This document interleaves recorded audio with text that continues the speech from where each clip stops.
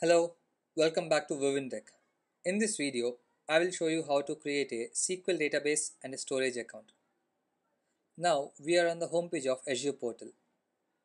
Let's start creating a storage account first. Let's go to storage accounts, click on add button. Now we are on a page where we can configure our storage account settings.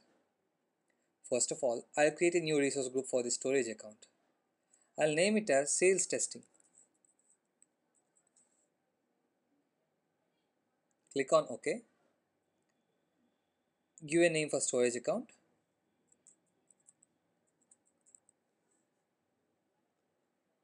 And I'll select the location as Korea Central. I'll leave the performance as standard and account kind as storage v2. And I will change the replication to locally redundant storage. And I'll change the access tier to cool. The settings or the configurations like replication and performance and account kind can be changed according to the requirement that you have. If you want to replicate the storage account or the data in your storage account across multiple regions for availability, then you can select geo-redundant storage or read access geo-redundant storage. For now, I selected locally redundant storage. Let's move to networking.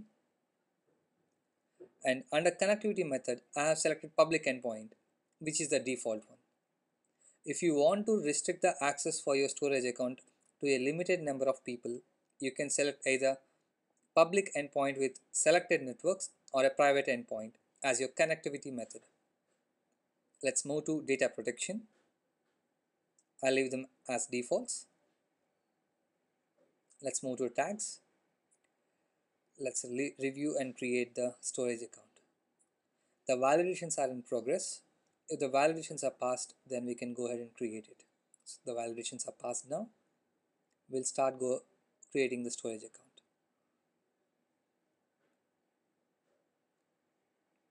This might take a couple of moments to create the storage account. Meanwhile, we will start creating a SQL database. Let's go to Home. Click on SQL Databases. I'll click on Add button.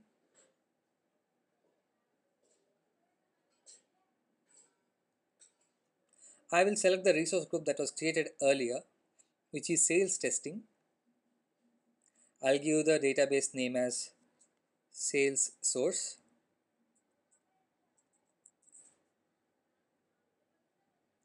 I already have a server in place. I'll select the server. It is Vivin. I'll select the DTUs based on my requirement. Since this is a testing database, I'll select the basic version. Click on apply. Let's move to networking. This is fine. Go to next. Additional settings, tags. So everything looks fine. Let's review it and create. So one thing that everyone needs to remember is that when creating a SQL database, it will be costed per month. But when you're creating a SQL data warehouse, it will be charged on an hourly basis. So always make sure what is the estimated cost and also whether it is being charged monthly or an hourly basis. So I'm fine with this. I'll go ahead and create the database. This might also take a couple of moments to create the database.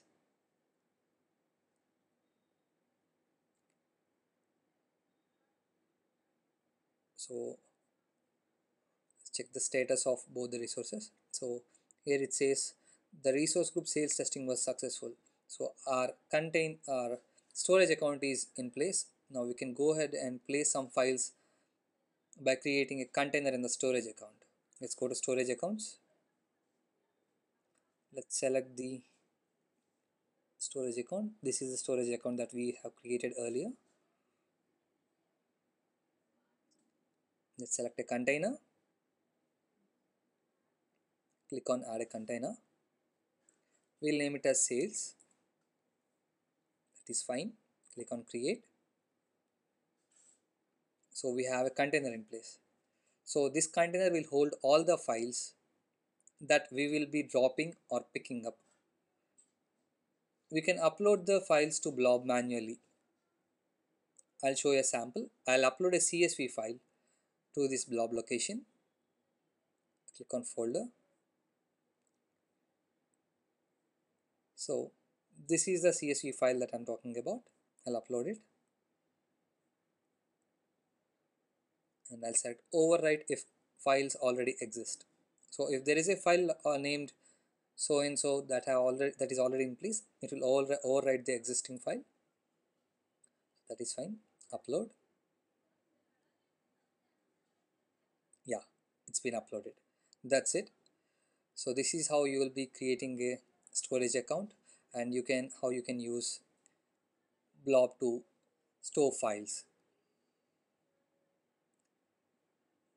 In the later videos, we will see how to move data from SQL database to storage accounts, and also from storage accounts to SQL databases or data warehouses using Azure Data Factories. Thank you for watching.